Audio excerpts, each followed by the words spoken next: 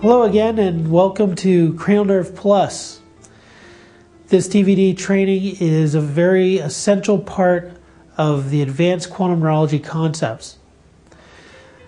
In this DVD training we're going to be talking about the strategic neurostacking of the nervous system with regards to the cranial nerves.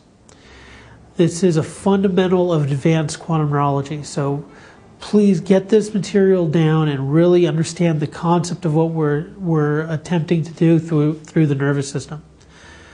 This is going to allow you to find hidden weaknesses in the nervous system that otherwise would never have been found. Also, it's going to help you expand the functionality of the nervous system.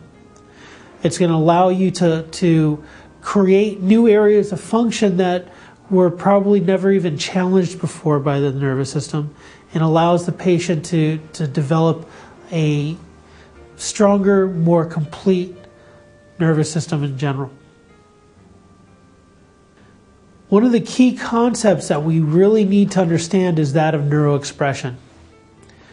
Now, neuroexpression is the effect a stimulus has on the body. We could also say it another way. We'd say the effect an injury, illness, or condition has on the body.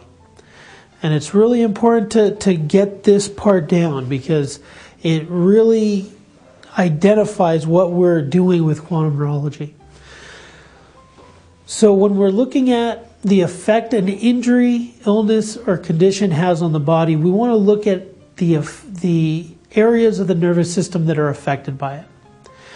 So as I like going to my example of stepping on the nail, you know, when somebody steps on a nail, if they truly push their body into it, they're really stepping on that nail, what will happen is their body will reflex out of it. Okay? And so that reflexive response is an autonomic response.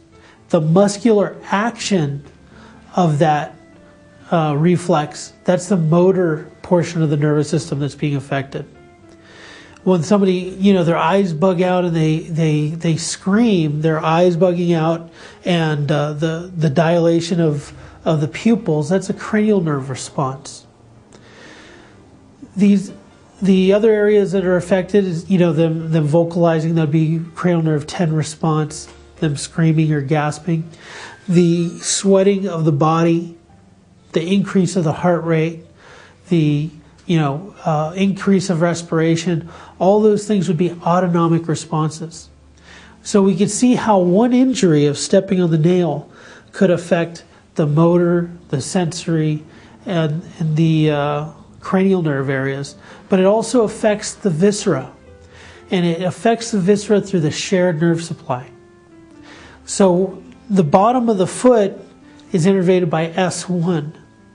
S1 also provides parasympathetic nerve supply to the distal bowel, bladder, and sexual organs.